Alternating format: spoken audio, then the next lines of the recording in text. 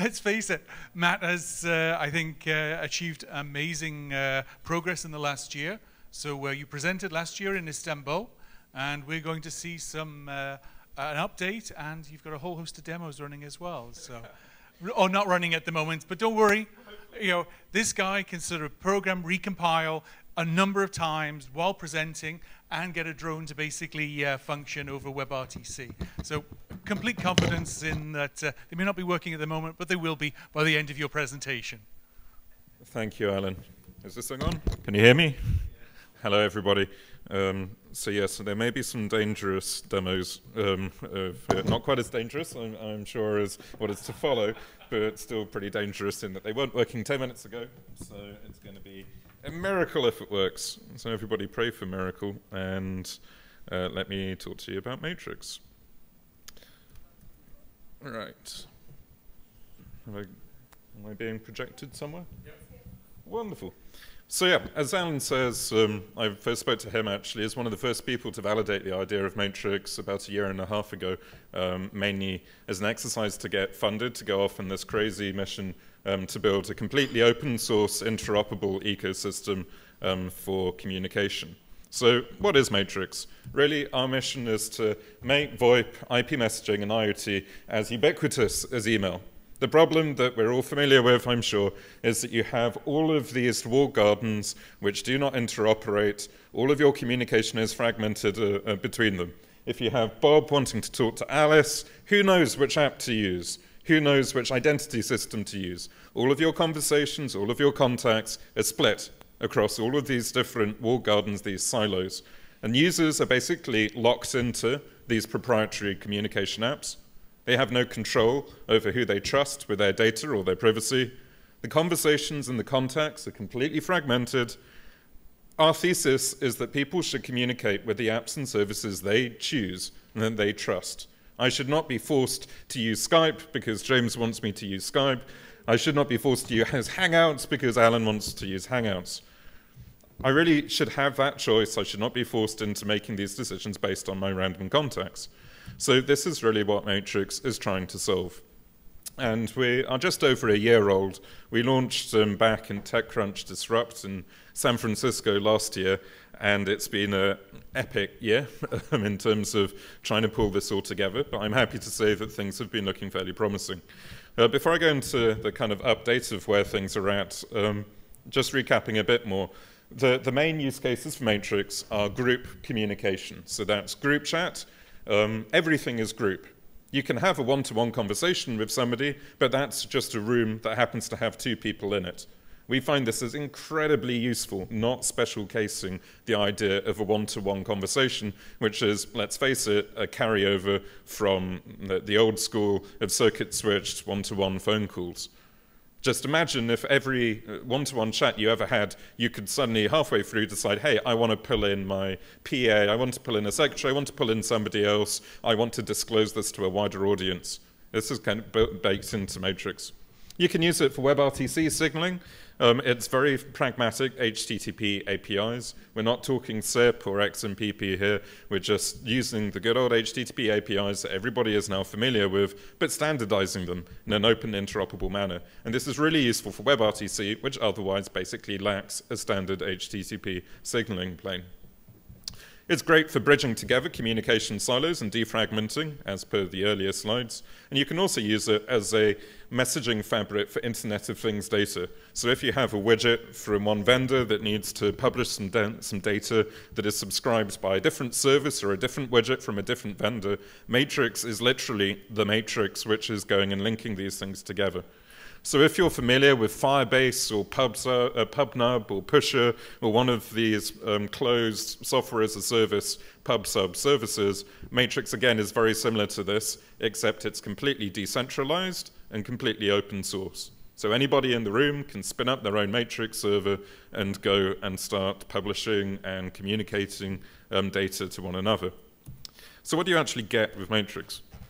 Is this thing on? Can I back away from this? Is there a way to make it work? Or? Hello. Am I on here? I am. Wonderful. So now I can wander over here. Sorry for making work for you guys. So the Matrix ecosystem, as it stands today, is basically split like this. Our main deliverable is the specification, which is, okay, I'll use the bigger screen. So use the specification, which is HTTP APIs, and defines how different clients can go and talk to different servers. And we provide an open source reference server called Synapse. We provide lots of bridges and application services to other things, other silos, which I'll talk about in a minute.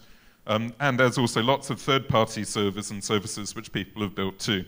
On the client side, you get a web stack built on JavaScript, an iOS stack, an Android one from the matrix.org team, and you also have other clients from the wider community. This, in turn, on the client side is split into a simple library that wraps the HTTP API, and then reusable user interface components. So if you want to add WebRTC or chat functions to an existing app, you can just pick up these open source components and drop them into your existing app. Or you can take one of our existing apps, like the web console or iOS or Android consoles, and customize them as you desire. This one here is Vector, which is an example glossy application that has been written on top of the React SDK. Does that make sense? Any questions at this point? Perfect. I shall continue.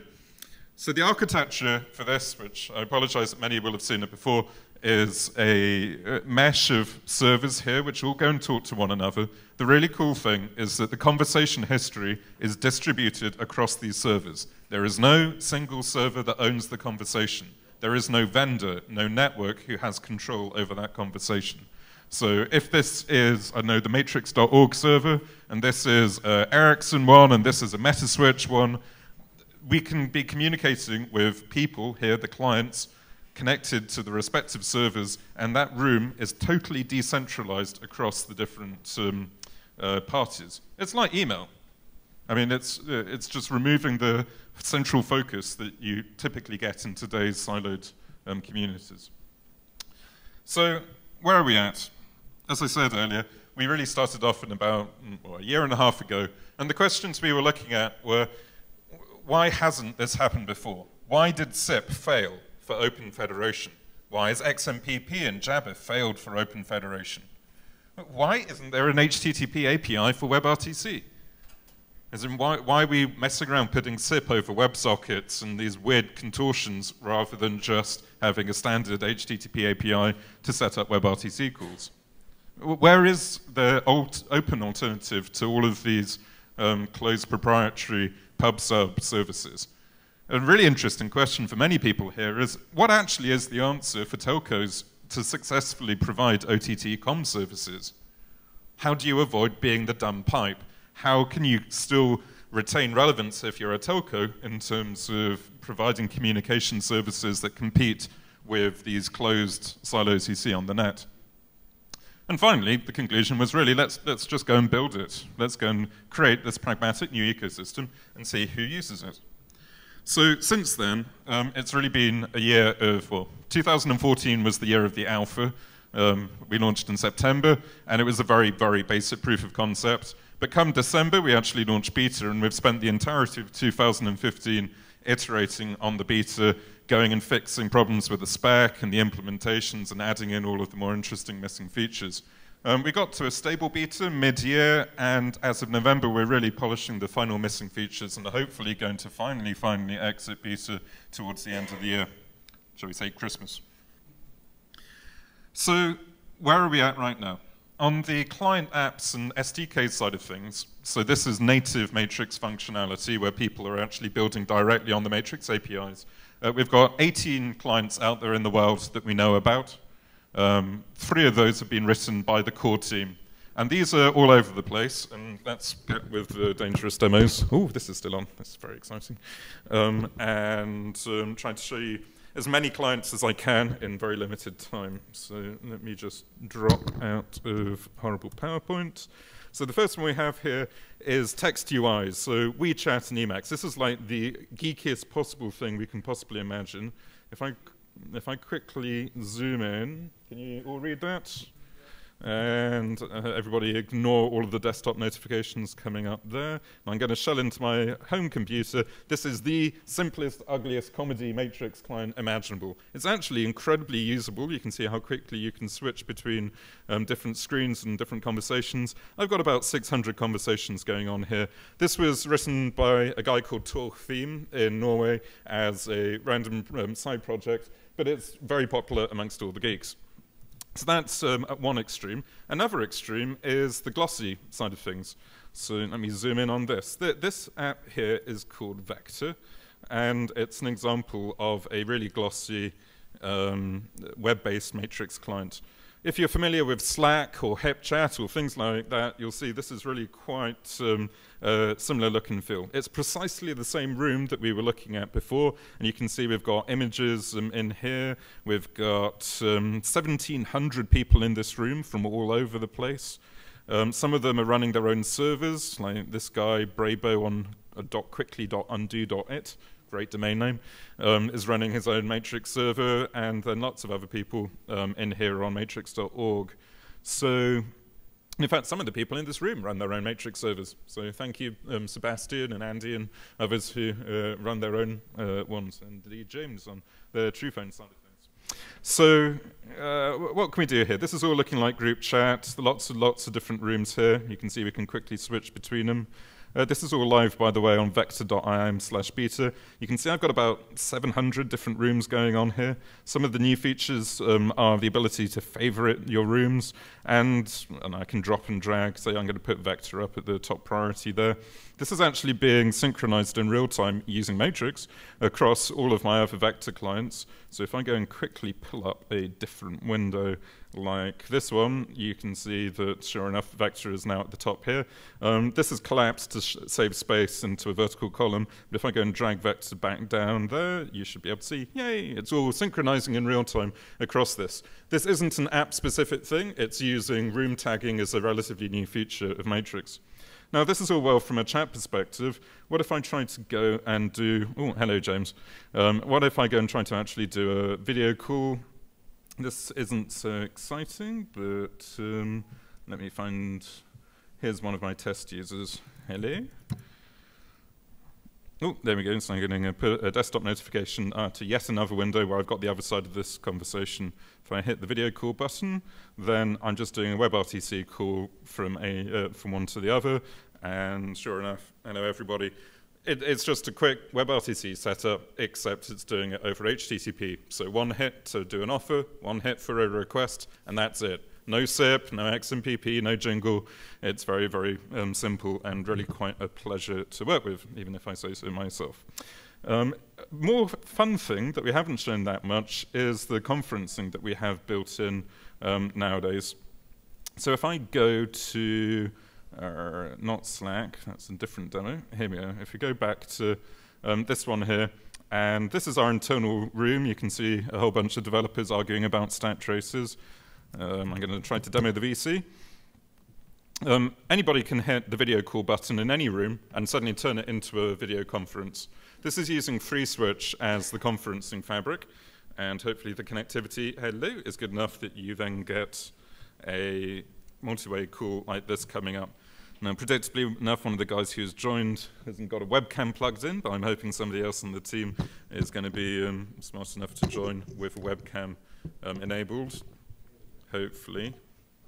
If not, then perhaps, actually I'm doing this in our internal room, otherwise I'd invite everybody else to go and jump and join in. You see, I told you this demo was going to be dangerous. Let's give it another minute just in case somebody does manage to dial in. Otherwise you can just see my beautiful echo. Oh, hello, Dan. That's impressive. Hello, Dan. Oh, and hello, Dave. Are you in New York, Dan? Can you even hear me? I bet it's not got the volume turned up. Anyway, basically, look, spontaneous three-way conference between Dave in London, Dan in New York, and me here. Thanks, Dave. Let me get out of here. So, an interesting thing here is that you've got a lot at the top, the ping ongoing conference call. So literally anybody in that room just has a single bar, click on that, and get dumped into the conference. I'd say this is a little bit better than the Hangouts environment of, oh dear, have you got the right email address? Or no, sorry, that's not my Google account and all that kind of mess. What else can I show you? So we've done Vector, console on iOS, probably don't have time, but we have mobile versions of all of these too, as I said earlier. On the SDK side, we provide, and let me recover my mic here if I can.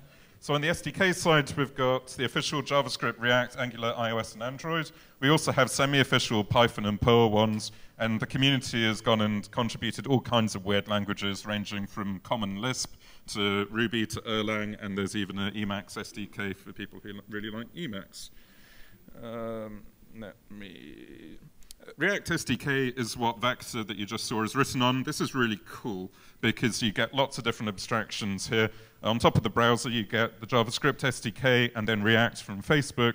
Then you have the SDK on top of that, but then you actually have the separated brandable skin and controllers and the application layer sitting on top here.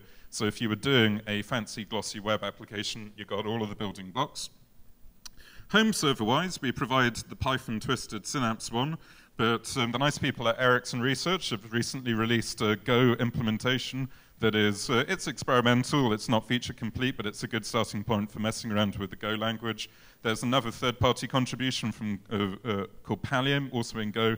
There's JSynapse, and then there is codenamed Dendron, which is our next generation scalable implementation, which will either replace Synapse or at least be a kind of more performant version of Synapse. Community-wise, and let me actually start presenting so we get rid of all the notifications.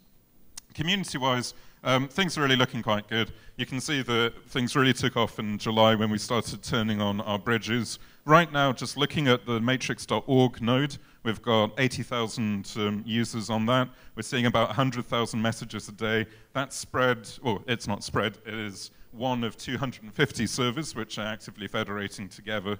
And in terms of the companies building on it, there are about 20 that we know about who have admitted to actually running their servers and experimenting on top here. So that's basically what's happening on the spec and the client side. How am I doing for time, Alan? 2 more minutes, brilliant. I've got about 40 slides in 2 minutes. This is going to be amazing. So bridges and integrations is where a lot of work has gone recently. If you've got Matrix and you've got an existing app like SIP Gateway or Slack or the PSTN, then we provide these application service API to bridge the two together. So if you have an existing app and you want to link it into Matrix, this is how you do it. Stack-wise is that you've got Node typically, but you can use any language. But if you want to use our existing libraries, you have to use Node. JavaScript, an app server API, and then a bridge API, and then you've got IRC and Slack and Purple and all sorts on top. So, for instance, on IRC, it looks like that, if you know what IRC is. For Slack, it looks like, again, the same thing, but with a Slack bridge. For SMS, again, you could do it with an SMS gateway, as we have. And we've even now built bridges to Skype, Lync, Facebook, even AIM and ICQ if you're stuck in the 90s. More recently, we've also linked in Asterisk using Chandra Spoke. And there's a nice sequence diagram that I don't have time to talk you through. And finally, on the IoT side of things, there's a demo that Dennis will remember because the drone crashed into his head, where we've controlled the drone via Matrix. The end goal, basically, is to go and take all of these islands and link them together in the middle with the decentralized glue of Matrix. And I guess I'm pretty much out of time. 2 more slides very quickly. Okay. New spec stuff. End-to-end encryption is almost with us. Search is with us. Read receipts are really, really cool and are with us. You just saw conferencing. Screen sharing exists too, and the ability to attach private user data to rooms. What's left? Actually deploying end-to-end. Threading, tagging, group ACLs, arbitrary messaging for arbitrary data, file tagging, decentralized identity, and fixing spam. We need help. Please follow us on Twitter, run a server, give us feedback. Thank you very much. Excellent. Thank you so much, Matt. There.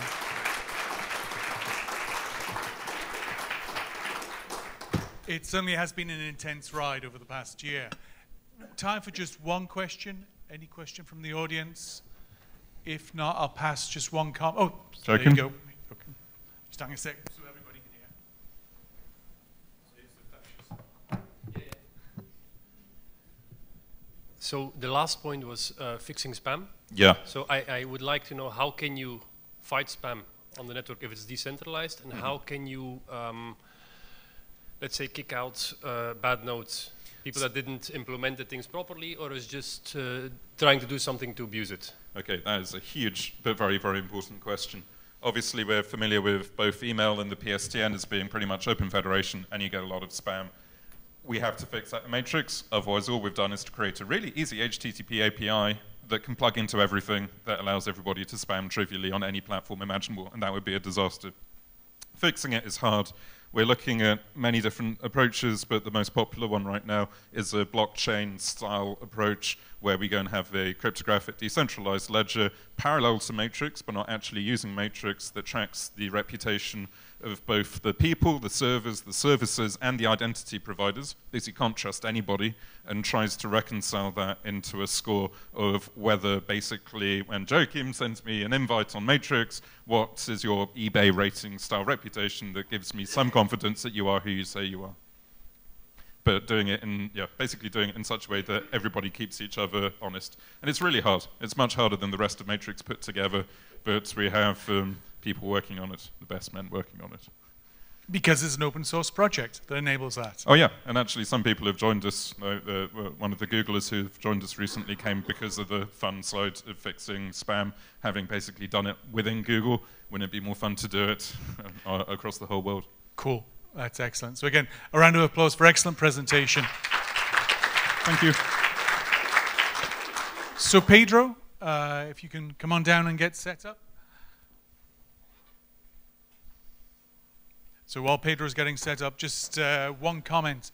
Matrix has been a supporter of TADHack through this year, and one of the common themes, it sounds very interesting. You can see the games that, the opportunities it creates, but with the hackers, what they've been able to do, it's just been amazing. From, of course, drone control, robot control, through to communications. So it's just the flexibility, the openness, the ease with which hackers been able to take Matrix and then plug it into a whole range of scenarios so easily, I think has been very insightful and really enabled Matrix to show its potential across a very broad developer community. So well done in all the work that you've done through TADHack. Thanks so much, Matt.